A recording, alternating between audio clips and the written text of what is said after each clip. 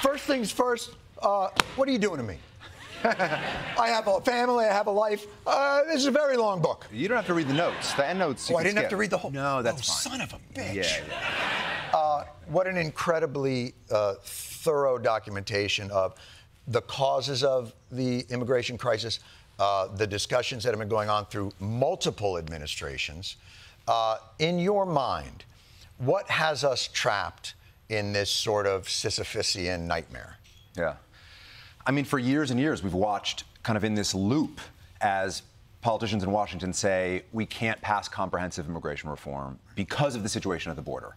And yet, the situation at the border is in a state of chaos because we have not passed comprehensive immigration reform. And as a result, the asylum system at the southern border has borne the brunt of the otherwise failing system. And so we're stuck in this loop where lawmakers in Washington point to the border to justify their inaction, and the border is in the state of chaos that it is because of inaction in Washington. Right. I almost never hear politicians talking about how many people can you absorb. I mean, when you tell me there's going to be 2 million people coming through the southern border and they are just, being kind of logged and released, that sounds utterly chaotic and a recipe for disaster. But how many people can this country absorb? What do we need for economic growth? What is a better system? I feel like we never talk about that. We just react to images of chaos. Absolutely. I mean, we can't talk about one aspect of the immigration system without view of the other. And so, if we're only ever talking about the southern border, we're missing the entire kind of picture that we need to better understand. But just as an example, right now, and you don't have to take my word for it. I mean, the chairman. You should don't. You're the only one. Until you read the footnotes. The chairman of the Federal Reserve, economists across the country, everyone is pointing to the fact that, immigrant labor has essentially kept this country's economy afloat following the COVID years. And so, this is the engine of growth. The population is getting older. The workforce is immigrant declining. labor can be more easily exploited, is paid less, starts to depress wages for a lot of other people. Is that not accurate? I don't think it is entirely. I think it's a much murkier picture. Reasonably accurate. Well, until there are ways of absorbing an immigrant labor force legally into the country, there are always going to be opportunities for employers to exploit the undocumented and, in the process, to drive down working wages. And so the idea is there needs to be a thoroughgoing reform of the system. And the problem is, of course, that in Washington, that's been dead on arrival now for decades. And so we're kind of in this doom loop where the border is the symbol of everything. But obviously, in a kind of commonsensical way, the only way to approach this broader problem is to deal with every aspect of the system. This is where you drop us like a little drop of sunshine and you say, but here's the good news. Yeah. Go. What's in here? No!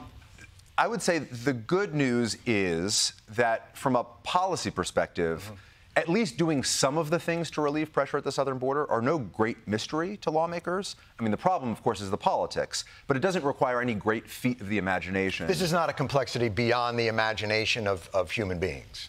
Correct. And we don't have to restabilize areas we destabilized to really get a handle on it. It's about fixing the system of influx. I mean, I think, overall, the only way to kind of deal with migration trends in the world is to understand the forces in a global context. And that means that the United States has to be more mindful of the consequences of its foreign policy. It has to work with partners in the region, all very realistic things. I'm sorry, I blacked out when you said something about mindful foreign policy, and yeah, exactly. I just started thinking about U2 in the sphere. I don't know what's going on now. But I will say this.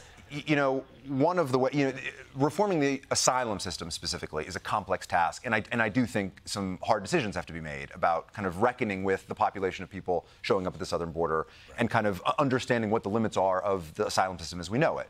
But before we get to a point of having to make these major sacrifices to a system that I think really should be a core part of American policy for ethical reasons and just for straight-ahead policy reasons. Branding, for God's sakes. To say nothing else.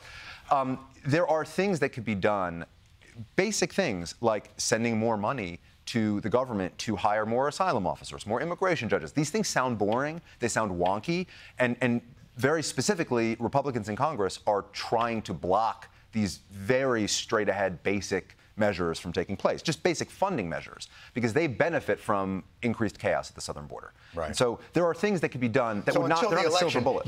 There's no hope until after the election to even address any of it. I mean, it's pretty overwhelming to see right now Republicans in Congress basically say, we're not going to touch this. I mean, they've said it explicitly. This isn't my interpretation. This is the greatest danger to America, maybe ever, and we're not going to do anything because we think it's a great issue. I mean, that's truly devious. Yeah, and the plot of that playing out was the administration, the Biden administration, went to Congress and said, we need more money to increase resources at the southern border. But they were slow on the uptick as well. Absolutely. And there's plenty that the Biden administration could be faulted for.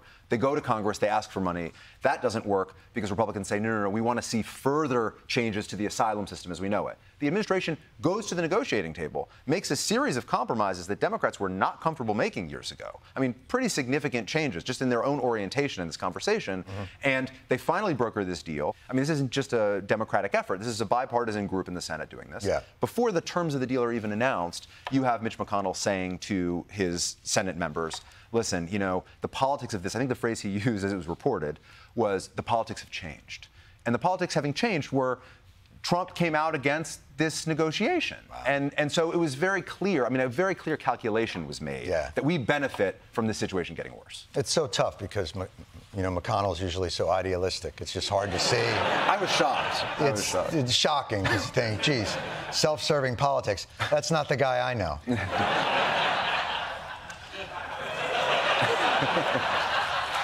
Everyone who is gone is here. It's available. Jonathan Blitzer.